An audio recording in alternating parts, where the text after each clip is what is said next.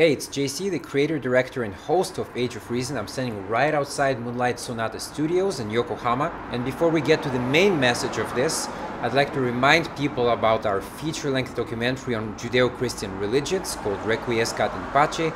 We are promoting it on the Facebook page. I'd like to remind people that we are not making any money from this project whatsoever, but we kindly ask people to cover the cost of the disc itself and the shipping fees. Thank you. Now, in Season 1, we covered a wide range of various topics, such as nature conservation,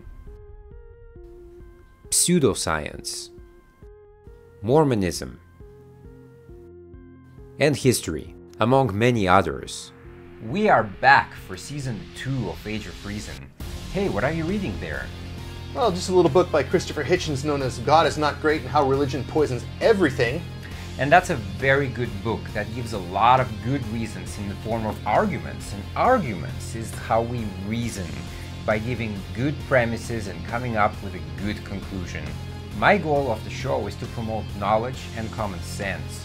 And to do that, you need to give good premises that are verified to come up to a conclusion that is both valid and sound.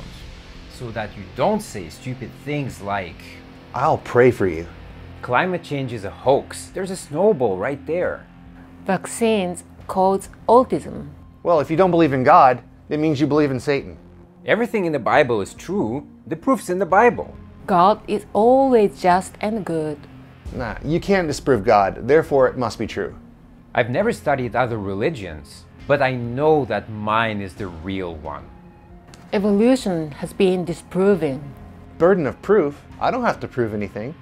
I'm talking to God 24/7 and I've had multiple encounters. I just feel it. God said it. There's one book that proves it.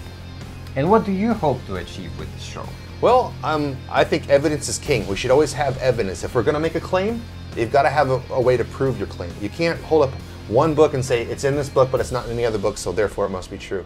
No, it doesn't work. I like demonstrable evidence, and I hope that we can prove through this show that by having, clear thoughts and demonstrable evidence, you can actually make a decent argument. Yep. Join us soon. We'll be back. Knowledge. We'll set You free.